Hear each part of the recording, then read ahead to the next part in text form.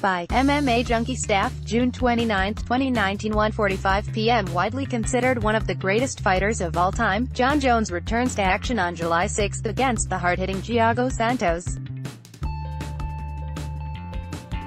Jones, 24-1 MMA, 18-1 UFC. The UFC's reigning light heavyweight champion, is fighting for the third time in a little more than 6 months, having dispatched of Anthony Smith and Alexander Gustafsson with relative ease in his past 2 appearances. Now he meets Marre, Santos, 21-6 MMA, 13-5 UFC, a knockout artist who will most certainly look to use pressure and power to bring home the upset victory.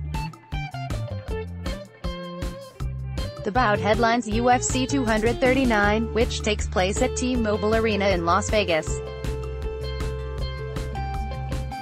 The main card airs on pay-per-view following prelims on ESPN and ESPN. To no one's surprise, Jones is a big favorite with oddsmakers.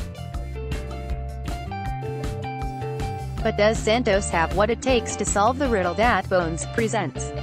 UFC broadcasters Dan Hardy and Jon Gooden take an in-depth look at the matchup in the latest edition of their pre-fight analysis series, Inside the Octagon. Check it out in the video above. For more on UFC 239, visit the UFC rumors section of the site. Jon Jones, Thiago Santos, UFC 239, news, UFC, videos. Let's block ads. Why?